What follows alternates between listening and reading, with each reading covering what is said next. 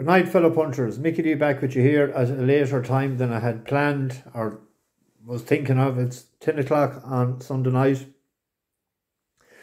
As Elvis Presley sang years ago, what a night.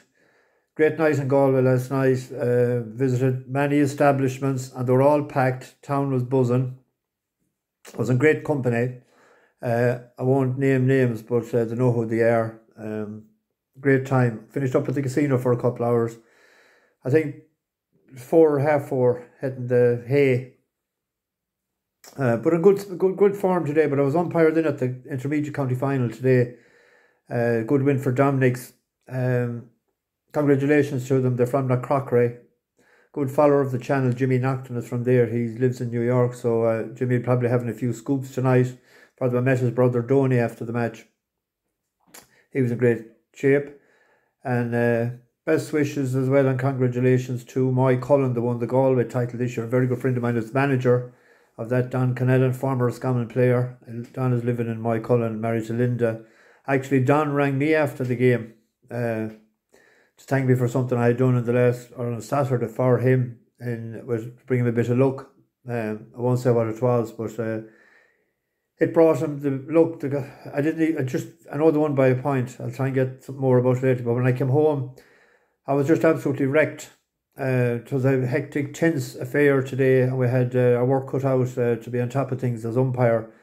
But I was getting wired up, new modern technology, and I was listening to the matches at half-2. Was getting wired up about 10 to 2. So I had to put on flash to Zane on the phone. So as I was getting hooked up, I didn't see it properly. I was listening to it and whatever, but I knew hit the ground at suit today, and what a brilliant winner at 12 to 1. I think he was returned at 11s.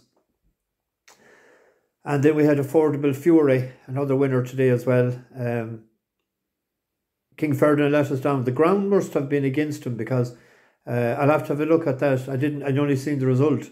But another 2 out of 3 ain't bad, as Meatloaf sang Once Upon a Time, one of my favourite albums. And a great weekend. That's 2 winners today, 3 yesterday, and all nice prices, like 9s yesterday, 12s today, 9 to 2, 4 to 1, 50 to 1 during the week. So we're hitting the ball fairly well this weather. We're seeing it well, you know, like when you be playing pool or snooker, you know, but we're having a good run. So I hope everyone made a few pounds. I didn't get a chance to answer back in the comments today or yesterday, and I always like to answer, so I'll try it if I can later, but I think I'll be hitting the cot very early tonight. But 3 for tomorrow. Now, these are all each way shots. There's a loyalty bet tomorrow in the 420, nearly 5 furlong race, or 9 furlong race, Ciotog. And for people that don't know the Irish language, that's the Irish for left hand, or Ciotog, left footed. It won for us in late September. Picked it out at 20 to 1 that day, and it won at 5 to 1. A big gamble on it.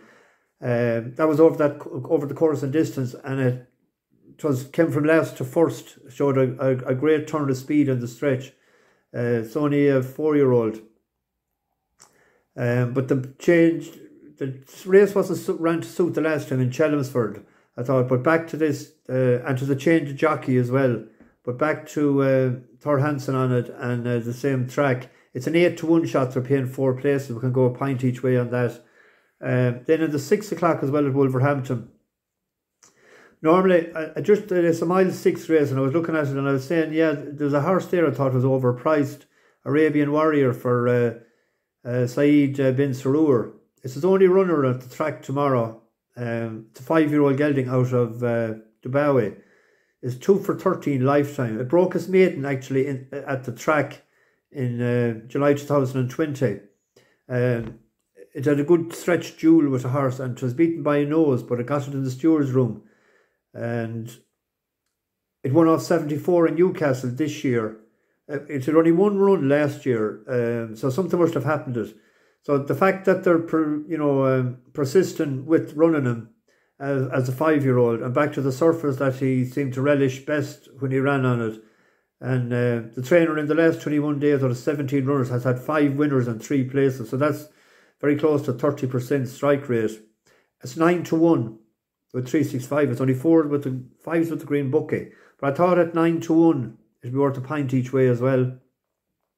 And then Galway's on tomorrow. I may go, but I don't think I will. I would have went, but I was a bit disappointed with them the other day when they came back with this very lame, soft excuse.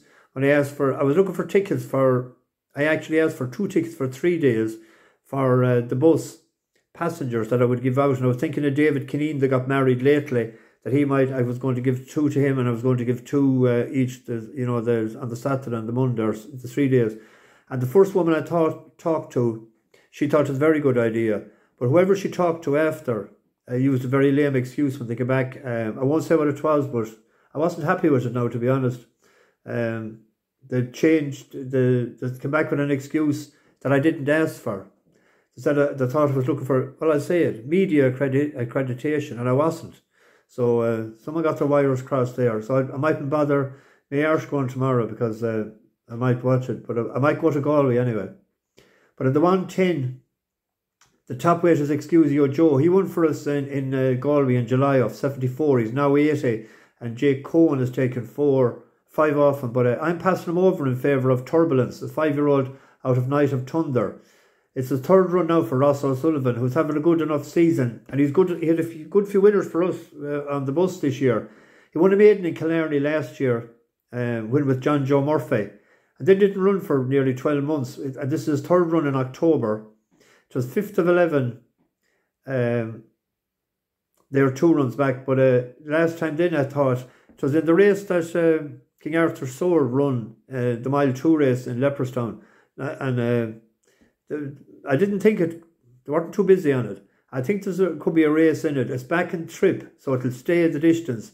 And Shane Foley has taken over. It's 12-1. I thought we go a pint each way on that with 5 places, 12-1. And that we could do a small each way treble with them as well.